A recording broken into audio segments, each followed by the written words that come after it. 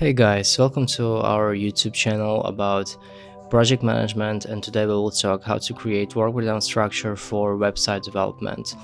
You will need to use project management software. I am using money.com here, but please use any convenient tool application you want.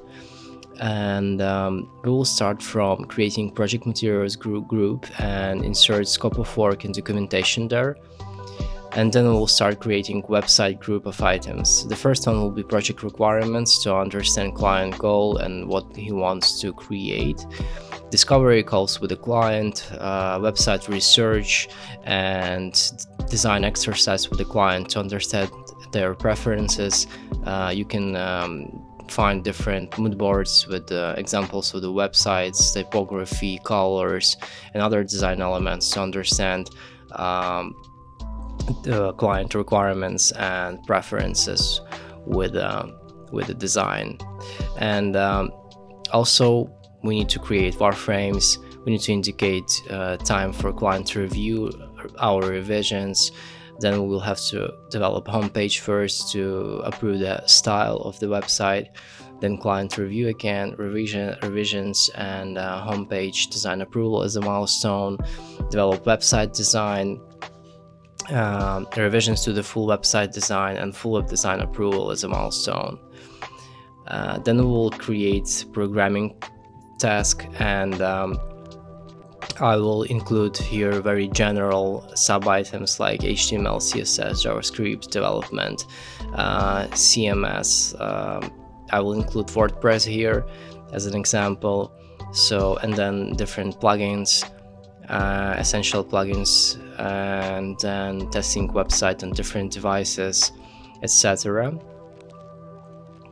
So next we will go to client revisions again, and revisions to the programmed website, and then we'll go to final testing and website launch.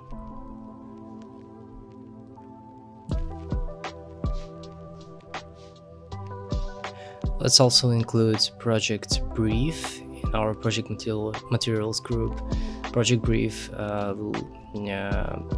will provide us with essential information about client goals, what we need to do, specifications, requirements, and other helpful information.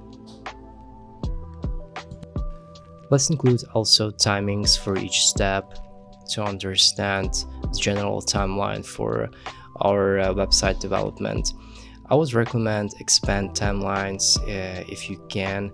As soon as you're making them more realistic, you'll be fine with possible problems or possible risks along the project development.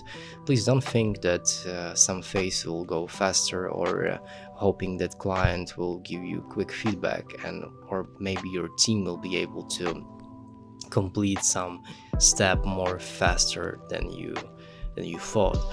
It's not a good way to plan the project. Please be sure that something definitely will go wrong with different timelines, because calendars, they don't work in the real life. They don't work for sure in the real life. So secure yourself, secure your team with a good plans, and with a good timings for each step.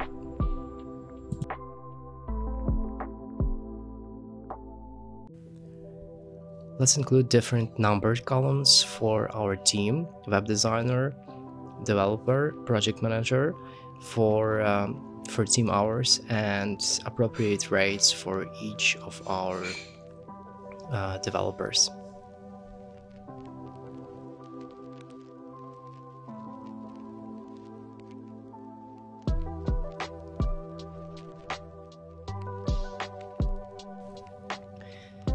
And in the end, let's create formula column and call it price, and create a very basic math calculation. We'll multiply our hours by appropriate rates.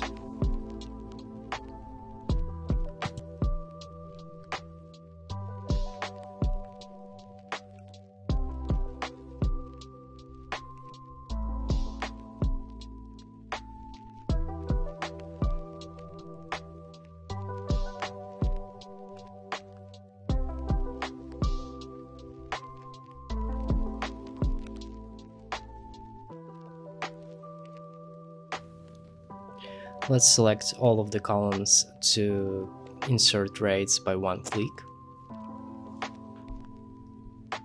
And then let's insert hours, approximate hours for each step.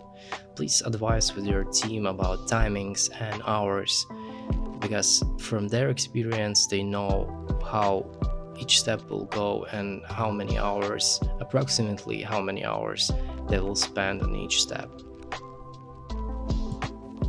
It will be also good to analyze past project experience to understand what approximate hours you have to insert in each step. There are also different techniques which you can use to estimate hours, and I will describe them in my next videos. And the next hour step will be to add a Gantt chart, so it will be visually easy to understand our timings.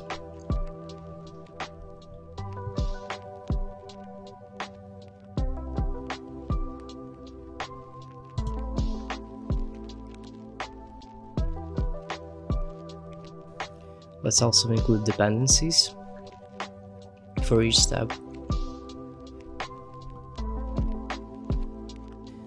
And it's our final step. So there you go, you have general timeline, you have general price for the client. You can share this board to the client, or you can export this into Excel document.